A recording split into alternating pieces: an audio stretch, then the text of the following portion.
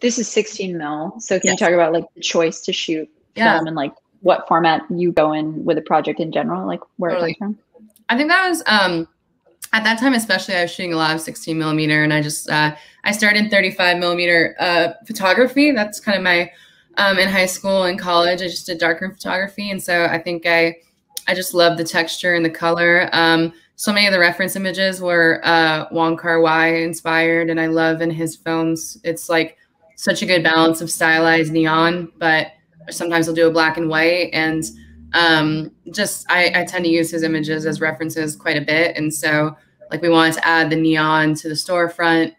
Always wanted to have that. And knowing I wanted the wet down pavement and these neon lights in the window, the film just picks up those textures so nicely that it wasn't ever really, I remember it was kind of it was a bit of a back and forth where they were wanting us just, you know, obviously it's more budget friendly to go digital sometimes.